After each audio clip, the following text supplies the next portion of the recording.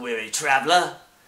I am known as JD, and this is Comics Are Awesome, where we bring you all that is awesome in comics.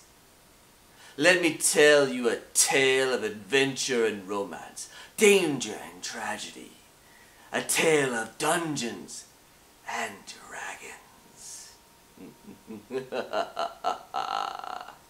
Let the dungeons and the dragons begin. It's D&D.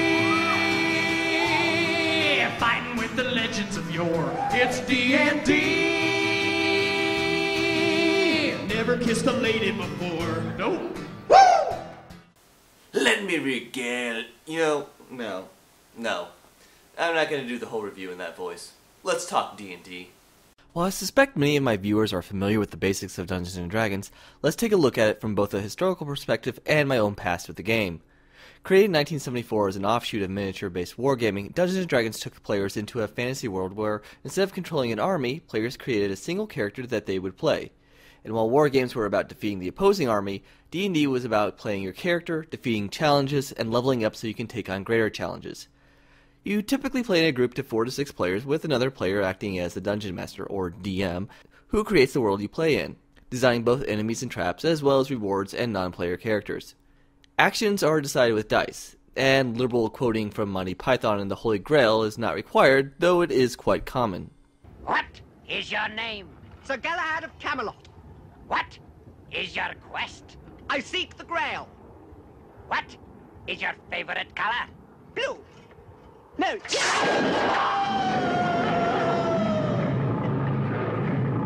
While D&D has got a reputation of being a game about kill them and take their stuff, but a lot of people found that they really enjoyed playing their characters and enjoyed the escapism of taking the role of someone else. Role-playing is ultimately about imagination. Whether it's playing as a noble knight or a murderous barbarian, it's about acting as somebody that you're not. Without that scratching my creative itch, I doubt I'd be doing these videos today. So yes, you can blame them on it. I mentioned in my Blade review that I played a lot of the role-playing game Vampire the Masquerade, but I think my friends bonded more over D&D. Dungeons & Dragons encourages players to work together in order to succeed, and while my players and I occasionally got into disputes... Fuck you, Greg. You know what you did. Some of my fondest memories are those of sitting around the gaming table, eating too much pizza, and drinking too many sodas, and playing way too late in the night. And before anyone asks, we don't talk about the movie. Good. I knew every ounce of your rage. So when I heard that there was a new D&D comic, I frankly couldn't be bothered. Yeah, it seems a bit weird now after all that build-up, but by the mid-2000s, my friends and I didn't game as much as we used to. Some of us got married, some of us had other hobbies to preoccupy us, but scheduling just got a lot harder. Games would get started that would peter out after a session or two. My bad. And barring a brief spark with the release of the 4th edition Dungeons & Dragons, I had moved on from my tabletop gaming days. So when IDW announces a new comic series in 2010, it was barely a blip on my radar. It doesn't help that licensed comics sometimes have a history of being a cash-in from companies who don't understand or appreciate the source material. But after the first couple of issues came out, I kept hearing buzz. And then I realized why. The writer was John Rogers. For those of you who aren't familiar with Rogers, besides writing for the D&D actual game, he also wrote for the amusing Jackie Chan Adventures, created and executively produces the TV series Leverage, which I love, and he co-created the Blue Beetle series. I may review Blue Beetle in detail at some point, but Linkar has already done that, so for now I'll say it was an excellent comic series, and it is one of the few books I would give to pretty much anyone as a recommendation. It's that good. So when I found out Rogers was writing the D&D comic, I had to try it out, and I'm so glad that I did. Talking about this comic is kind of weird, as at the time of this recording, it's currently on issue 14, and, well... Most of the stuff I review are complete runs. Or, possibly more accurately, most of what I review has been cancelled. But as this is a series that has just started entering into its second year, and as the second trade has just come out, I feel a little bit reluctant to go my usual route of running you through the entire first story arc. But I will cover about the first issue and a half or so. So make your roll against spoiler damage, which I think in 3rd edition is a fortitude save, but I think in 4th it's a saving... You know what? This joke is too nerdy even for me. For those of you with the hardcover, I'll be skipping the Zero issue. It's a good story, but it's more of a tease for the series proper rather than essential reading. So the first issue starts off with a group of kids attacking our heroes in a burning building, with a halfling stating, "On the bright side, they're orphan zombies, so nobody's gonna miss them." Well, that's it. Review's over. I mean, there's not much more I can do to sell you on this book after that. So, yada yada, catchphrase, roll credits. You're still here. Fine, I'll finish the review. We then flash back to the start of the day when we see all 5 of our principal lead characters, nicknamed Phelps 5. And let's use that as a chance to introduce our 5 leads. You might recognize Halfling Bree Three Hands from the aforementioned previous page. We also have Varys, the Elven Ranger. Next up is Carl Collindurin, a Dwarven Paladin. The newest member of the team is Tisha Swornheart, a Tiefling, basically someone who's descended from people who made pacts with demons, who specializes as a warlock, and our leader, Adric Fell, a plain old human fighter. They're at the local tavern, which if you've ever played D&D, then you probably realize how appropriate this is. The number of games that start off in a tavern is gigantorageous. Whether it's a drunken old man willing to give away a map to great treasure because the trek is too dangerous, the mysterious stranger in the corner who warns a group of impending doom, or just a bunch of adventurers meeting for the first time looking for work. Being a D&D adventurer at a tavern is like being a frat guy at a brothel on dollar night. You may not like what you get, but you're going to walk away with something. In this particular instance, it results in zombies bursting through the floor. Our heroes defend themselves, but the zombies quickly return from being the Walking Dead to the more traditional variety. Of course, this happens just before the fantasy equivalent of 5-0 shows up. Our heroes are taken before the Lord Warden under suspicion of killing the people. Killing them while they were still alive, not while they're undead monstrosities. Bree is fairly quick to throw their newest party member under the bus. What was different about today? The Tiefling joined our company. She tried to take over Falcrest with her zombies and blame us. I transformed 2 people into zombies to run uselessly through the tavern's basements. I made sure to do this just seconds after I signed papers bonding myself to the people I would frame for this heresy. She's playing a deep game, my lord. Gondor, we still hang people, yes?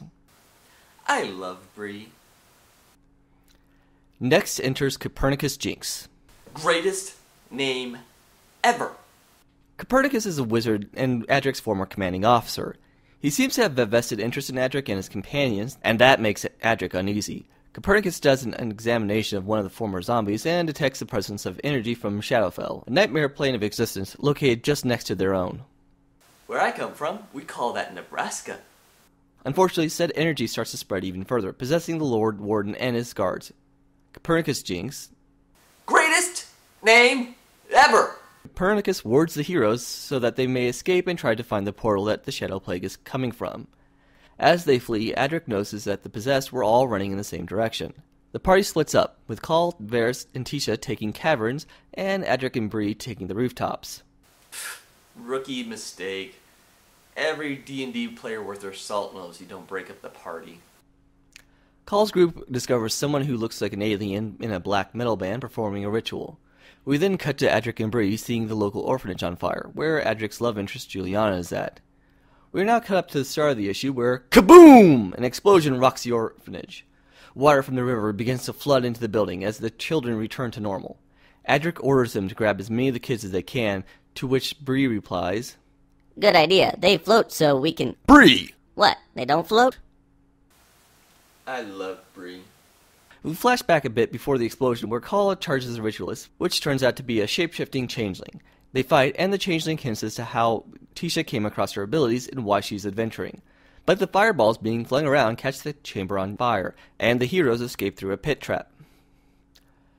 Just above them, Adric and Juliana have managed to gather their children to the roof of the orphanage when Call's group appears on the shore. Adric notices Bree has scampered off when she comes back with a boat. Just getting a little transport, boss. Somebody just left it lying around at the docks. Is that somebody now lying at the bottom of the river? Come on, like I'd murder somebody for a boat this small. This small? Hmm? I love Bree, especially when you spread wide against a cracker like this. Huh? Oh, this is cream cheese. Why do you ask? Weirdo. Our heroes regroup on the shore when Copernicus jinx. Greatest name ever! When Copernicus meets up with them. Fells 5 realizes that they have no proof that they were innocent of causing the zombies, as the changeling has escaped and the artifact was lost. So their only chance of proving their innocence is to track down the doppelganger and find the orb. Leaving Copernicus and Juliana to return the children, our heroes begin to track their foe. And thus begins our series of adventures, each leading from one to the next. This series is awesome. It has a great adventure, witty dialogue, and great characters. While on the surface, each character kind of fits into a standard mold, they are actually quite nuanced. Call comes across as your standard proud dwarf, but he's actually a bit of a romantic, as he'd rather be a poet than a paladin, but he needs to impress his prospective in-laws. Varys is your standard expert elven ranger, able to track anything, but he prefers the city to the woods. Tisha seems to be the mystery woman, and the hardest one for me to get a firm grasp on. Though I'd like to get a firm grasp on her, You know what? Never mind. Too easy. Adric is complicated. At times he seems brilliant, and at other times he seems like he only gets by thanks to luck. Sometimes both at the same time. He's a good man, and yet not afraid to get his hands dirty. He reminds me a bit of Malcolm Reynolds, if he was given a sword and a shield. Bree is, well, Bree. Not the most complicated of characters, but always good for comic relief. While researching this video, I realized that John Rogers is an expert at writing great characters, but more importantly, he writes great character interactions. Whether it's the guys in Leverage, Jaime and his supporting cast, and Blue Beetle, or Fells 5 here, it's not just about seeing what your favorite character will say next, but how someone else will react. It's a good sign of a smartly written book, which this is. I should also mention the art about now. Andrea DeVito, no relation to Danny, isn't the flashiest artist I've ever seen, but he's remarkably solid and tells the story well. I do think his work is perhaps slightly hampered by the inker, but it's still really impressive and tells the action well. Also, kudos to the coloring team. It's not something I typically notice, but the colors here really pop in a great way. So there you have it, folks. IDW's Dungeons & Dragons is a natural 20 of a good time. So go pick it up at a comic store near you, and remember, comics are awesome, and we're gonna get the word out. In the basement rolling dice, I'm a wizard. When we play, we do it right, candles flicker, fighting dragons in my mind, just for kicks. DM says you're gonna die, roll a d6, roll a d6, roll a d6, na-na-na-na-na. DM says you're gonna die, roll a d6, roll a d6, roll a d6, na-na-na-na-na. DM says you're gonna die, roll a d6. Give me perception check, make your damn rolls worthwhile. Players love my style, at my table getting wild. Got these schemes of plotting, got my map and my cloak. Got these players' heads a popping, someone get me more coke.